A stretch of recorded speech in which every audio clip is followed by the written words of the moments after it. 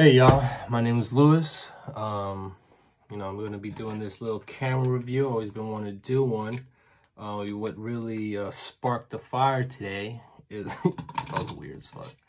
What really made me do this today was because it's basically my last chance to do it with this camera because I sold it.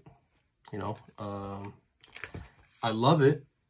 I'm still regretting it, but I got a pretty penny for it. So, I can't say no. I said yes to the dress. But basically, the camera I'm gonna be talking about today is the MAMIYA 645 Pro TL. This camera right here is a medium format, shoots 6x4.5, as you know, basically. And it was actually my first medium format with a battery. I have a RB67, and yeah, that's it for the medium format. This was my second. I bought this because it was a really good deal.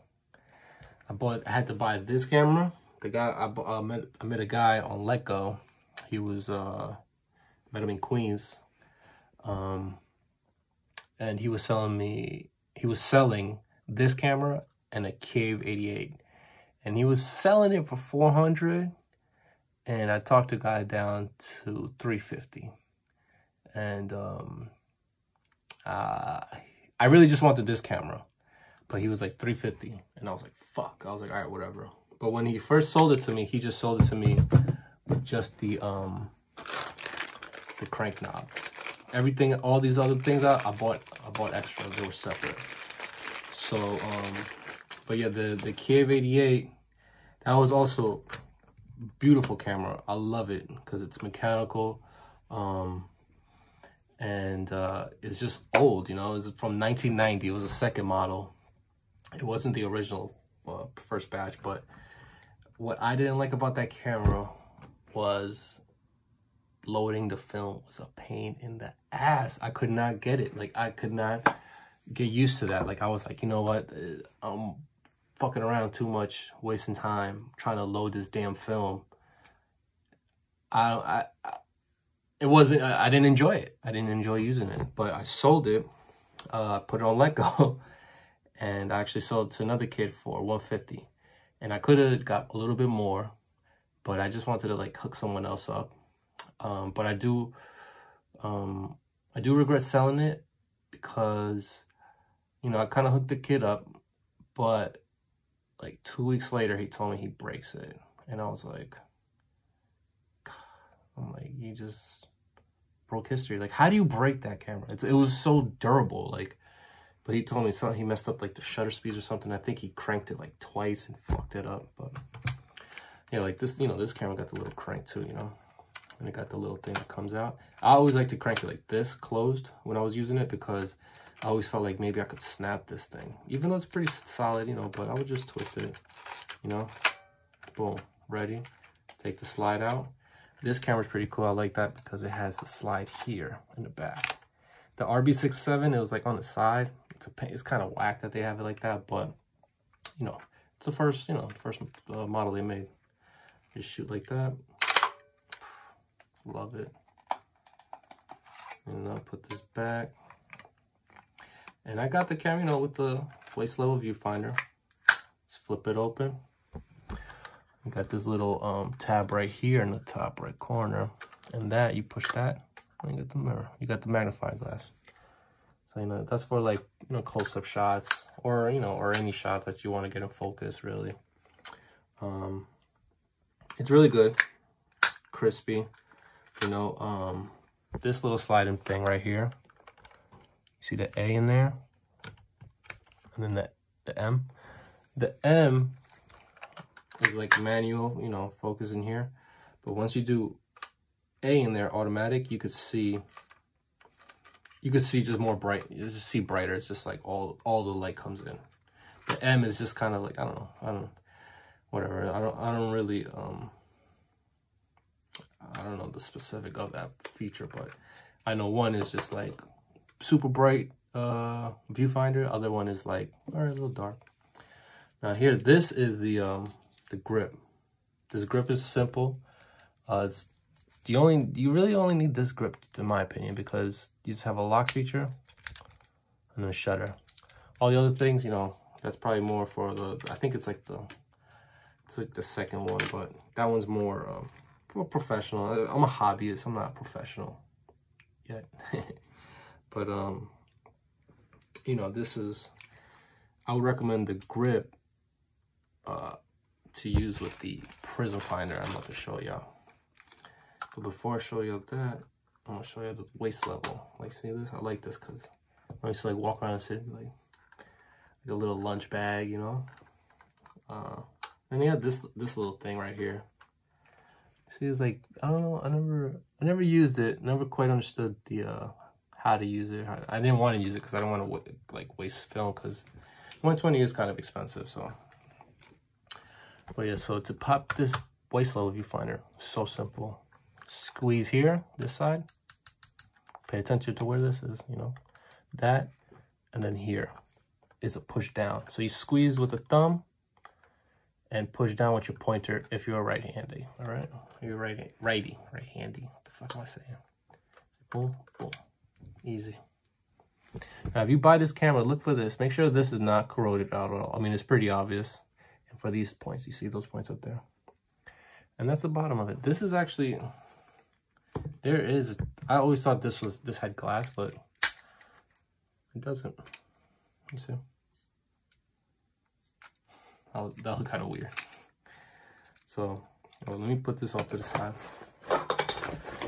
So I'm selling this camera with this prism finder. This is the one without the light meter. There is one with a light meter, but and you could actually set it to automatic on your camera right here if you have that one with the light meter right here. But I don't really like that. I like to have a separate light meter. I don't know, it's just me. But yeah, this is the viewfinder. Look at that thing. Look how nice this thing is. All right. Now you just basically, this is how easy this is. And see the two little teeth right there? Those metal things? You also just always make sure everything is like, you know, when you buy something, make sure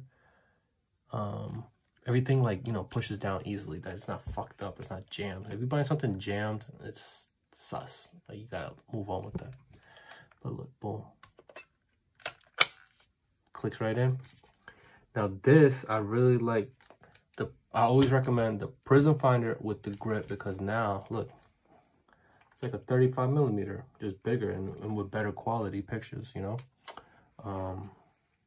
And the prism finder corrects the you know, the left right thing that these cameras do, you know, when using the waist level viewfinder. And it helps. It's quicker, it's easy, it's easy to carry. You could actually even just you could break this thing down so easy. Like, boom, look, the camera right here. Look, film back. Waist level viewfinder. Grip off. The lens, I don't really like taking off the lens, but the lens is also easy to take off. But I want to leave it on because I just don't want to fuck with it, because it has this weird thing right here. If you notice, it's a little bit different. There's like a little sliding thing right here, you know. I guess I'd rather not, though, to be honest. I'm just gonna leave it. I don't want to fuck it up because this camera is sold, so I do not want to fuck it up. So I'm just gonna click it back on there. See this right here, the little lip. Make sure that's not bent. Make sure this is flat if you're gonna buy this camera. Boom. The best thing about this camera, in my opinion, one of the best things, is the size of it, but also, if you didn't notice it before, mechanical light seals. They basically just don't go bad unless you like dented it or, you know, got water and rusted out or whatever, you know. But as long as you clean it correctly, this bad boy is never gonna leak light. Leaky light. Leaky lights. But yeah, so I bought let me put this thing away. So I bought a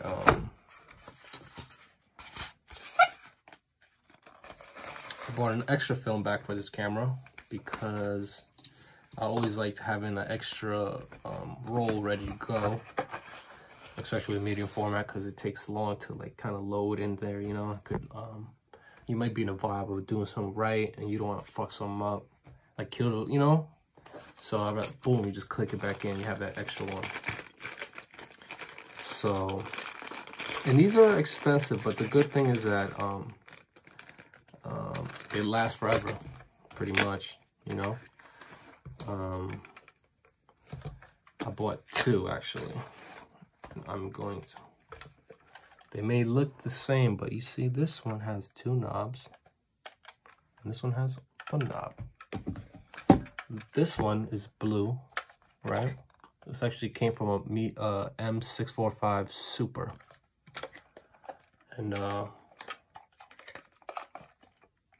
shit, I can't even put it back on. But yeah, see, pop it open, take the film out, pop that little tray down, pop the other side one too, boom, and you load it. That's it. Click it back in. You are good to go, my friend. My friend. I'm Spanish. I could do that. All right. You can't do that if you're someone else. If you're not Spanish. All right. So this is the other one I was talking about. It looks the same.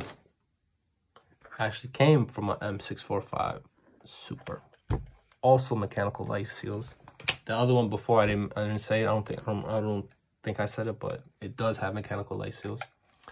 But this is why I actually was really interested in this camera, was that this camera has a film back for 35mm, and it's pretty cool. See, 135. Just load it in on this side.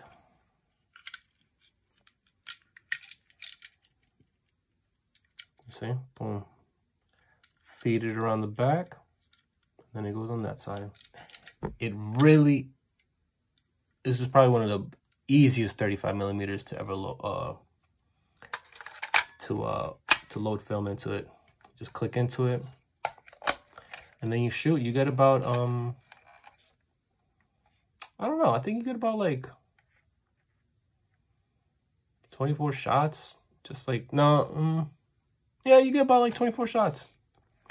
It's a little bit smaller, you know, so you're still getting like 35mm, I think, resolution, I guess. Is it? I don't know, actually. Let me see. Let me compare the size. Oh no, actually, look at that. So you're gonna get the same size. Oops. Oh shit, I almost dropped.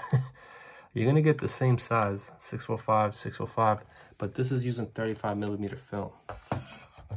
So, you know, if you're starting off, I guess you could use the 35mm to get used to this camera.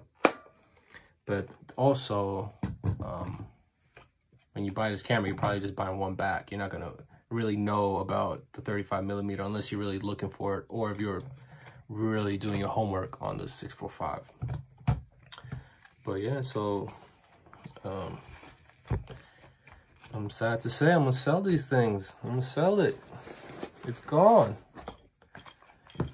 Sold it with this as well, auto extension, #1. This, you know, you put on the lens, and this one is good for like, it's better for close-ups, basically. But yeah, 645 Pro TL, good camera. And I sold it. I kind of regret it, but for what I paid for it, you know, I basically paid, you know, $350 for the whole kit. I sold the Kiev, you know, because, you know, I had to buy two. I sold the Kiev for $150. Kid breaks it. And so basically I got this camera for $200. Everything else I bought separate, you know, but I got it at really good deals. Like, I'm such a bargain hunter, you know. Like the grip, I think I bought for $20 shipped, you know. It's not in the best looking condition, but it's $20. Like, you can't beat that. This thing, I think I paid like 10 bucks. The film backs, I probably paid like 40 bucks. The 35mm one, now that one cost me a little bit more. Like, I think it was like 80 maybe. And the Prism Finder actually cost me like 100 or maybe 90. Probably 100 with shipping and tax. So I basically added everything up, and I spent about like roughly no more than $600. And I'm actually selling everything, all of this, for $1,200. So I doubled my money, and I kind of regret it, but you know, $1,200 is $1,200. You know, it's a good good flip. I called myself, and I had to let this go because I'm becoming a camera hoarder. You know, you see those things in the back? I'm a sneaker hoarder. I'm a polo hoarder. I'm a fucking jersey hoarder. I hoard everything, you know. Film one. Oh shit. Oh yeah, this is 2002. Damn. Not for sale. But yeah, MAMIYA 645 Pro TL. Definitely recommend it. If you're getting into medium format, sorry, really gassy. I hate broccoli. But yeah, 645 Pro TL, really good camera to start off with for medium format. If you're gonna get into RB67, it's a little bit more technical. This thing operates way easier, more like a 35mm. Set the speed, set the ISO, 1, 2, 3. But that little thing, well, not this little thing. This right here, now this is what I like. It's big, it's bulky, it's a pain in the ass to use sometimes. But just the mechanics of it, just the idea of this thing, it's all mechanical, just turns me on, you know? But I love it. It's a good camera. It's fucking heavy. But yeah, you know, I'm gonna do a review on that probably another day.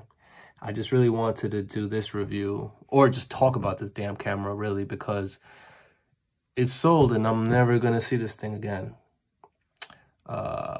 So, you know, I know the person who bought it is really gonna enjoy it. Another funny thing too is that I listed it actually on eBay for $1,000, right? And I had make an offer on there as well. But as make an offer, my low was $800, because I just wanted to really actually get this fucking thing back into like the camera community, you know what I mean? Or camera enthusiast, film enthusiast. But the person emailed me and was like, oh, what are you interested in? And I was like, oh, well, for buy it now, like, you know, I'm trying to do 1,400. I just said 14. I'm like, whatever, because I didn't want to sell it. You know, I didn't want to sell it. I was kind of regretting it at the moment. And then they just emailed me back saying, I'll buy it for 1,200. I was like, all right. I'm like, just put the offer in, and done deal. And I didn't really believe it because there's a lot of people who, you know, they pump fake on the internet, and they don't really follow through with the purchase, especially on Let Go. But paid for it right away. So it's off tomorrow. I think it's going to Oregon. So it's going coast to coast. This thing started in Japan, went to New York, and then back to Oregon. Well, not back to Oregon, I guess, because it never was there. Or maybe it was, but it's going to Oregon now. But yeah, 645 Pro TL. It's definitely a must cop. One of the best 645s out there because of all these little accessories that you could get for it. You know, you could get the prism finder with the what's the thing called? The light meter on there.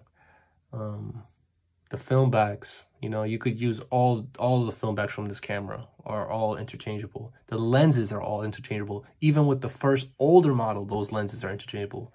That one I have 80 millimeter, I believe it was, or 90 millimeter to a 2.8, and it's pretty fast. You know, it's good, but the best one out there, or the fastest one, is 1.9, and those will run you pretty expensive. But you know, if you want that, then you should buy it, because with the medium format apertures, actually, since they're bigger, it could be, you know, the RB67 is 3.8.